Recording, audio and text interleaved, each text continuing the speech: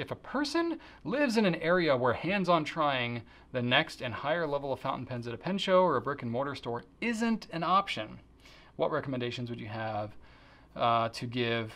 What recommendations would you give to help that person take the leap? I get it. This was tough for me when I first started out. I had the advantage of being in the pen business, which not everybody has. So, basically research, do a lot of online research, ask people in the community. There's Goulet Nation, there's, lots of forums, blogs, those types of things. So you can interact on social media, Instagram, Facebook, all these places. You'll get a lot of different answers from people, but they'll probably be honest with you. See if there's a local pen meetup, or maybe start one. Reach out to a Fountain Pen Network, Goulet Nation, something like that, and say, hey, I live in the Des Moines area. Does anybody here want to get together and talk about pens? Maybe bring your pens. I want to try some. Cool. Most people are pretty willing to do that in the pen world. So you can do that if you're so inclined, want to get a little social. Reading lots of reviews. There's obviously reviews on our site and other places that you can do. You can reach out to people and try like swapping and trading. You might have a pen that somebody else really wants to try, and it's like, hey, let's trade for a week and then we'll send it back, and that kind of thing. A little bit of coordination there, a little bit of trust, but it can be done. But obviously a very practical thing would be to reach out to retailers like us.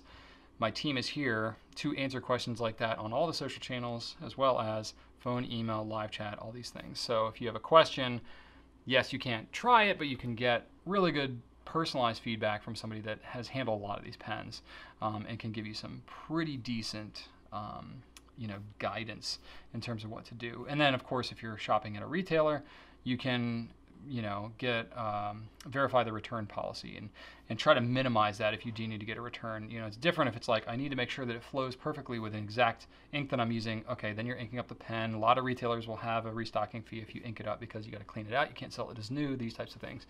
But if it's a pen and you're just like, I'm not sure if I'm going to like the vanishing point with that grip, because the clip is on the grip, like that might feel weird to me.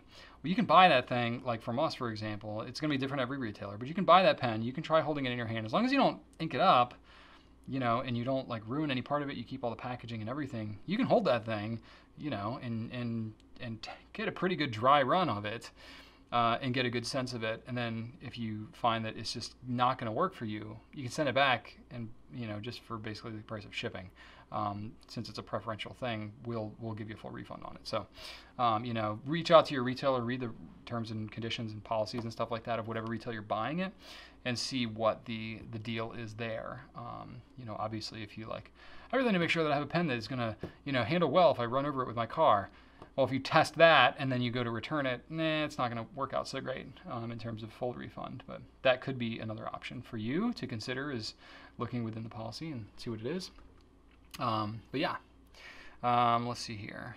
And then if you've done all that stuff and you're still just really unsure, just try the most popular pens, because generally speaking, the most popular pens are popular for a reason. They tend to be reliable. People tend to like them a lot. So you can start out kind of with those and expand from there. It's going to be a challenge if you've never seen a pen before you buy them, but that's why we're trying to help you as much in advance as possible. I've thought a lot about like, hey, is there a way? I think about like Warby Parker and other companies like that like send out things before you buy them. You pick one after you try it out. It's a little bit different for something like eyeglass frames than it is for a pen, because a pen's a functional tool. You'd be surprised the number of people that could potentially ruin it before sending it back if they don't know what they're doing, or they just happen to drop it and they're like, whoops, oh well, sorry, I'll just send it back. So there's a lot of that stuff, the logistics that we would have to consider in a try before you buy situation. Haven't been able to quite figure out the logistics of that one yet, but it's on my mind. I'm thinking about it. Could be something.